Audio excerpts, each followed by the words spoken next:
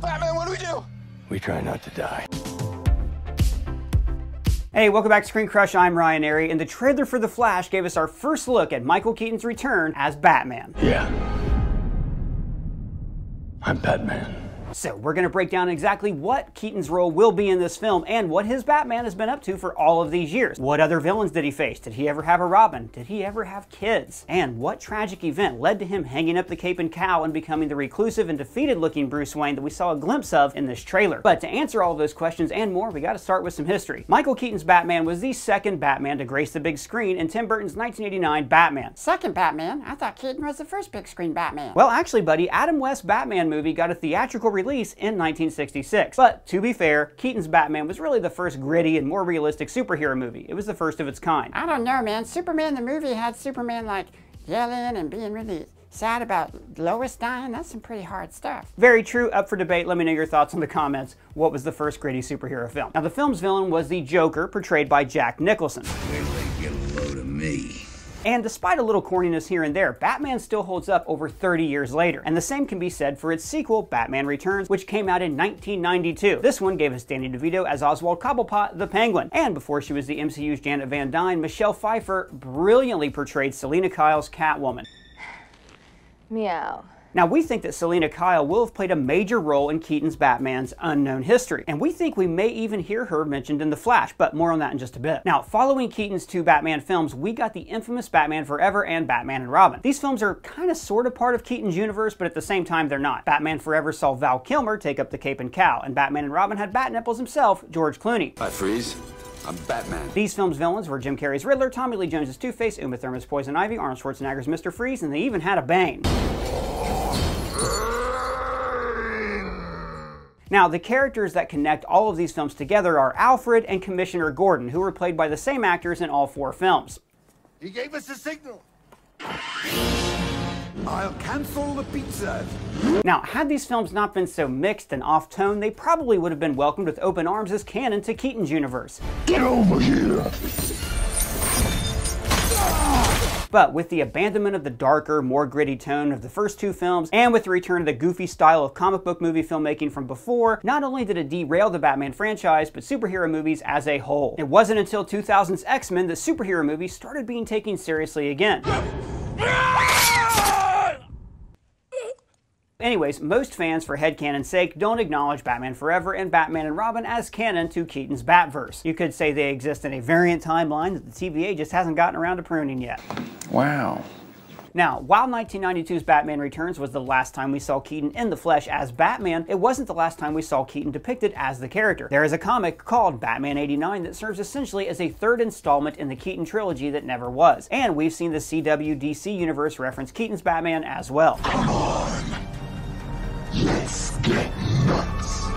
Come on, let's get nuts. So let's start with the comic. The villain of this third installment, similar to Batman Forever, is Harvey Dent's Two-Face. But it's not Tommy Lee Jones, it's Billy D. Williams. Hello, what have we here? In the first Keaton Batman film, Billy D. played Harvey Dent, and the comic honors that fact and draws Harvey Dent in the likeness of Billy D. This comic also gives the characters Harvey Dent and Two-Face so much more depth than Batman Forever. We get a closer look at the relationship of Bruce and Selina and their eventual breakup. We got to meet a brand new Robin, Drake Winston, a character who was supposed to be in Keaton's third film. We're also introduced to the Keatonverse version of Barbara Gordon, Commissioner Gordon's daughter who became Batgirl. You mean it's not the lady who played her in Batman and Robin? Well, that character wasn't actually Barbara Gordon. She was Barbara Wilson, daughter of Margaret Wilson, who is Alfred's sister. Oh wow, that's kind of stupid and lame and a disgrace to the character. I know, right? And speaking of stupid and lame and a disgrace to its characters, let's talk about the CW. What did you say? Now, while it's a shame that we'll likely never see Keaton's scenes from the Batgirl movie, thankfully we'll still be getting a lot of him in The Flash. Set leaks from the Batgirl movie gave us some hints as to what Bruce has been up to all these years, specifically him having had a Robin. What's that stand for? Robin.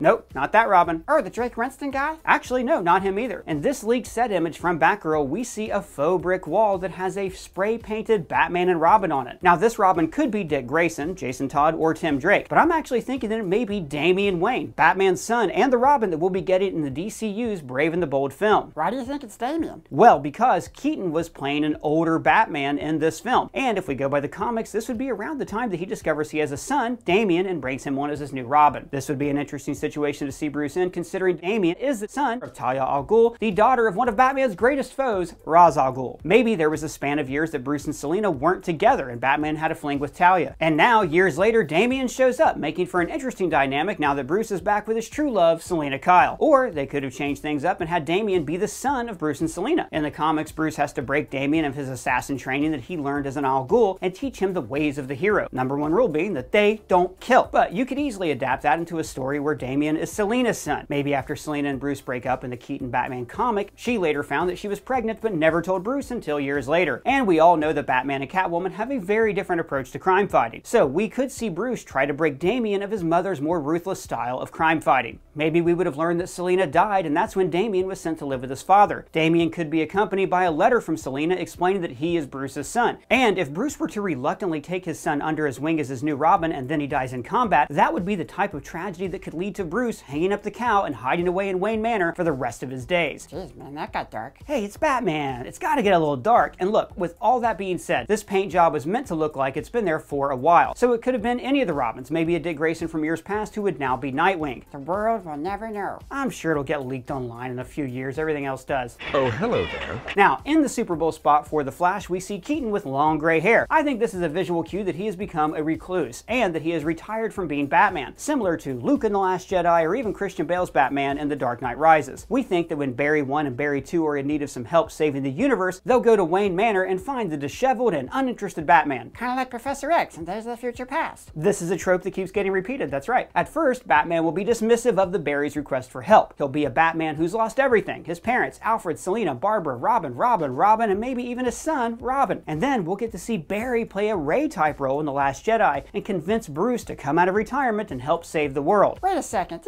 these heroes come out of retirement to save the day stories. They're always in with the hero dying at the end. Obi-Wan, Han Solo, Luke Skywalker, Logan, Tony Stark, Tom Brady. Tom Brady's not dead. Nor did he save the day for the Buccaneers. Oh, burn. But yeah, that's a good point. This story trope does usually end with the hero biting the dust, and I think there's a good chance that we'll see Keaton's Batman die in this movie. No! This is not how this was supposed to go! We'll see him play a major role in helping the Flashes save the world and even the multiverse. And then we'll see him make peace with the demons of his past and the pain that he's been carrying all these years. We could see him thank Barry for saving him, not from death, but from his grief. And that will be a turning point for Barry to let go of his grief for his mother. And as much as I'd like to see Keaton continue to play Batman, fact is, he's 71 years old. We already have Pattinson's Batman and James Gunn's new DCU Batman. So this will be a great send-off and final swan song for the OG Dark Knight. And from the looks of it, it's gonna be nuts. Lights out! Now you want to get nuts! Come on! Let's get nuts. Now, for those of you who have watched all the way to the end here, we have another fun fact for you that we wanted to throw in. In Tim Burton's canceled Superman film, The Death of Superman, Michael Keaton's Batman was set to return and give a message to the people of Metropolis on a giant jumbotron, telling them that Superman had died and that he would do all he could to keep them safe. So let us know, what do you think Michael Keaton's Batman's been up to all these years? What dream project would you have liked to have seen him in? Let me know down in the comments below or at me on Twitter. And if it's your first time here, please subscribe and smash that bell for alerts. For ScreenCrush, I'm Ryan Airy.